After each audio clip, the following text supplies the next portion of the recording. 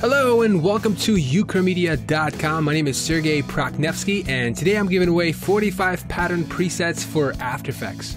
So without any further ado, let's dive right in. Okay, so the first thing you need to do is download the zip file from ukramedia.com/patterns. Okay, so once you have the file, just right click on it and do extract all. And you'll see this pop-up window. Just hit extract and it'll take a second or so. And you'll see a folder in here. Go inside it and then select this one and do Control-C and copy it. And so you can take it to two places. First one is your C drive, then program files, Adobe After Effects, and then support files, and then presets. So inside this presets folder, just do Control-V and paste this patterns folder. And inside there, you'll see all the patterns and stuff. So that should work. But there's also a second way of doing it. And it's by going to your C drive and then users. And obviously I have Sergey, but whatever your username is, and then go to Documents, Adobe After Effects or After Effects, and then User Presets. So inside this User Presets folder, you can Control-V and paste that in there. So next, let me show you how to use it in Adobe After Effects. All right, so here we are in After Effects, and let me show you how to create these patterns. So the first thing I'm going to do is click on this icon in here to create a new composition. And I'll label it patterns. Okay. And next, let's head on over to Effects and Presets panel. And inside Animation Presets, let's collapse this down. You'll see our patterns folder. And if you put that in the Users Presets, you'll find it there. But if you put it in the Presets folder, you will find it in here. So yeah, I'm going to collapse this down and see all of our patterns in here. So how would I bring these patterns into my composition? So make sure you select your timeline.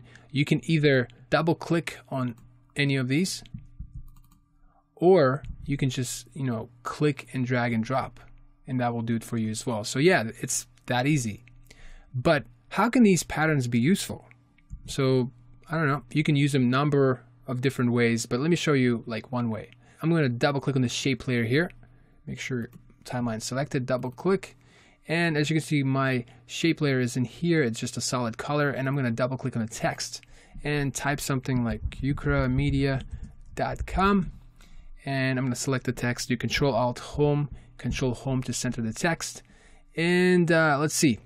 Now let's bring in some kind of texture. I'm going to bring in, or pattern, I guess. Let's see, low poly. I'm going to double click on that.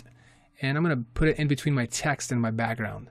And I'll use a blending mode, like overlay, and maybe hit T for opacity, maybe take it down to like 30, something subtle. And as you can see, just having some kind of texture behind my text makes things a bit more interesting.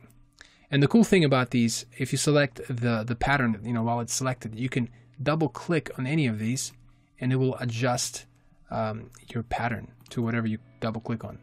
So that's kind of cool. All right, thank you so much for watching this tutorial. I hope you'll find these presets useful. Again, to download them, go to ukramedia.com/patterns. And also, if you would like to learn how to create these patterns in After Effects, you can check out one of my tutorials I did a while back at ukramedia.com. And I'll be sure to post a link at the bottom of this video in the description area. So definitely check it out if you haven't already. Also, my twin brother and I have created a mentoring group, private mentoring group on Facebook. And if you would like to be a part of it, just follow the link at the bottom of this video and join the group. And actually, I have one more thing to share with you guys. And this is something I'm very passionate about. And I'm actually working on my first video course. It will be on After Effects Expressions. In fact, the name of it is After Effects Expressions Made Simple.